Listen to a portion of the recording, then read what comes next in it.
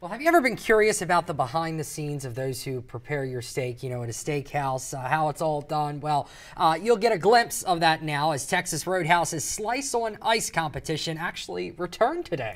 Maryland and Delaware butchers made their way to the Delaware State Fairgrounds to compete, and 47 ABC's Javari Burnett saw it firsthand and has more on the careful preparation to get the perfect cut.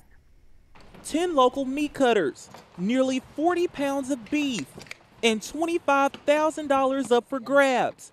The stakes were high as Texas Roadhouse's annual Slice on Ice qualifier competition made a chilly return.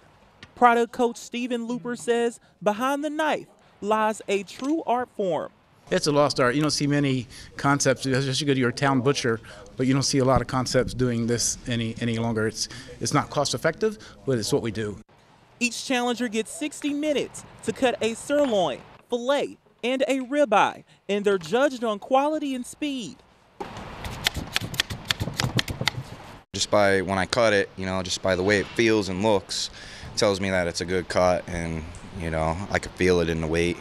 There's much practice involved before these cutters compete, but they say nothing can mentally prepare you to do it in temperatures as low as 34 degrees, which they work in daily. Because it's a little cold, make your body like a little shake. Yesterday I just stayed there all day, like 12 hours, just practicing for today's competition. These butchers aren't just producing trays like this one for the competition. It's allowing them to hone in on essential skills they'll need to do their jobs daily. I want to be, the best meat cutter I could be for the company. They're a very great company. They take care of me. Everybody's super nice, and that gives me a positive attitude towards, wanting to go to work every day. Top performers go to compete nationally for that cash prize.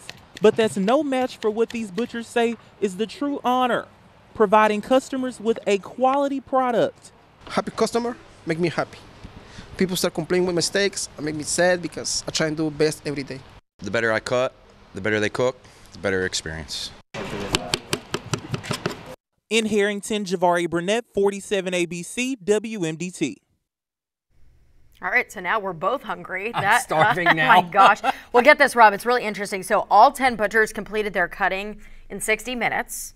Yes, very impressive. And the scores have been tallied, and Jerry Lopez from Lexington Park, Maryland, will go to the national competition in March. Yeah, congratulations, Jerry. And the National Challenge is actually part of the Meat Hero program that celebrates the hard work of Texas Roadhouse butchers and also allows them to qualify for bonuses.